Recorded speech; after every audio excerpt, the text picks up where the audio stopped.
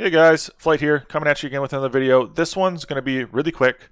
So I get asked a lot in chat if they should use, if new players should use greed, reroll, lock-in, YOLO, whatever it may be, right? I think the simplest way to put it is you start with lock-in because it gives you a consistent unit, right? When you start lock-in, you know for a fact you're always going to have one unit you can start with, one unit you can build around. I personally prefer for lock-ins tanks because it gives you a good base to build off of, because most damage types can kind of go anywhere, right? You can always find a pierce, you can always find impact, etc. Damage-wise, it's hard to always make sure you have a swift or natural tank or whatever it may be. So I always say Yozora, Berserker, Antler, Sandbadger are your big tank ones, and then Graro for a lock-in to allow you to transfer to a tier 6 if you wanted something of the sort. Reroll is best used when you've got a base understanding of how synergies in the game functions.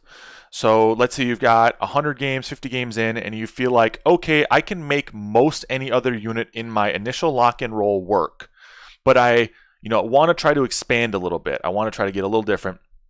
I think redraw or reroll is what I call it, which can be purchased in shop here.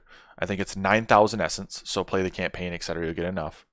That is best used when you've got a base understanding and you want to try to get some cheesy strats going. You might need to find that healing unit for a unit. You might need to find your pierce damage for wave 10.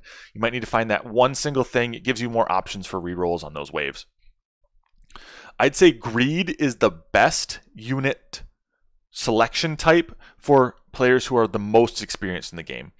Greed, which can also be purchased for 9,000, gives you that 10 random units, and you get to select 6 out of, but it's pseudo-random. You always get some type of magic damage, some type of tanks. It's pseudo-random where you always get a relatively usable roll. But that extra 2 income makes it so you can do some different trickery and get units out earlier that you otherwise wouldn't have been able to.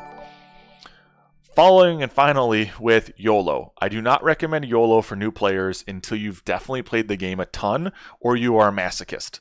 YOLO is very difficult, it is truly random, and you're not going to learn a whole lot about how to play the game from playing YOLOs. Outside of that, play through the tutorials, make sure you understand all the unit situations. Play through campaign. I think the campaign is a good gauge on how different people play.